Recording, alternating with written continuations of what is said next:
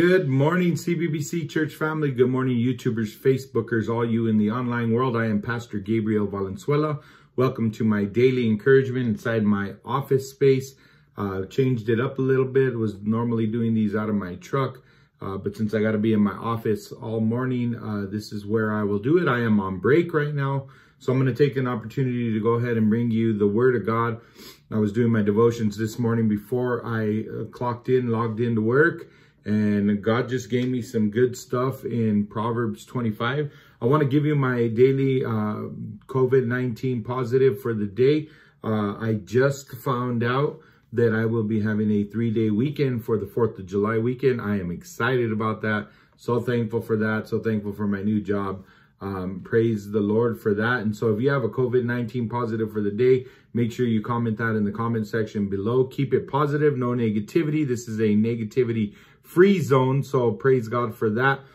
We want to be able to encourage each other. We don't want to discourage as brethren. We have so much negativity out there in the world that we don't need more, especially from the brethren. Amen. So praise God for that. Make sure you comment your COVID-19 positive for the day. I also want to give a shout out. I want to give a special happy birthday to my sister Angelica. I hope that you have a wonderful day today.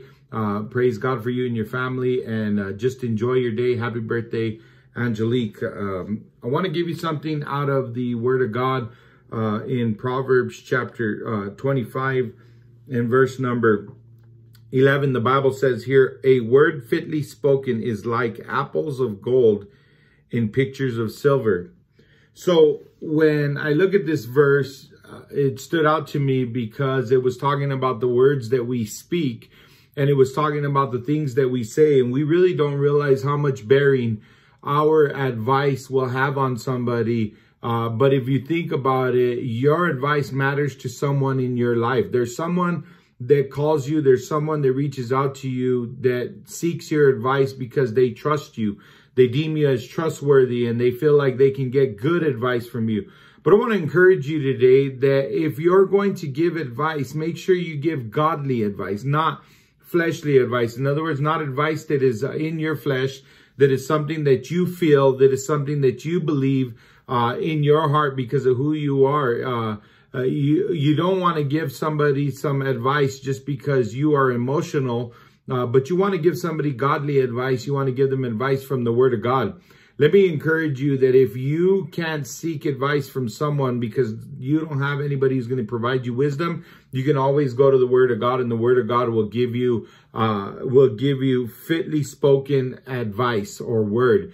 And it will be like, so fitly spoken advice is timely advice or a word spoken in the right circumstances. You ever had that when you felt like you needed some advice and you went to somebody and they gave you good wisdom, good godly advice, and you were like, man, that was perfect timing. That was a perfect advice for the perfect moment. That's because those people sought out the Lord and they were able to give you some good godly wisdom.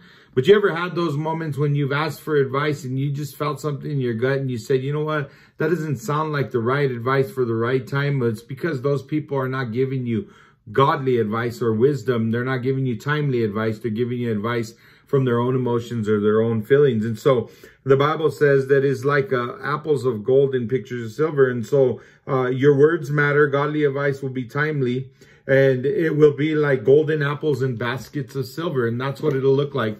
Your advice matters to people. So make sure when you give it to them that you give them good, positive, godly advice. Okay.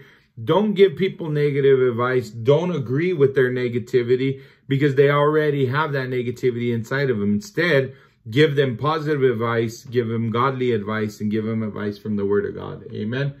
Praise God for that. I pray that you have a wonderful rest of your day. I know I'm going to have a good day. Make sure that you subscribe to our YouTube channel, CBBC Albuquerque.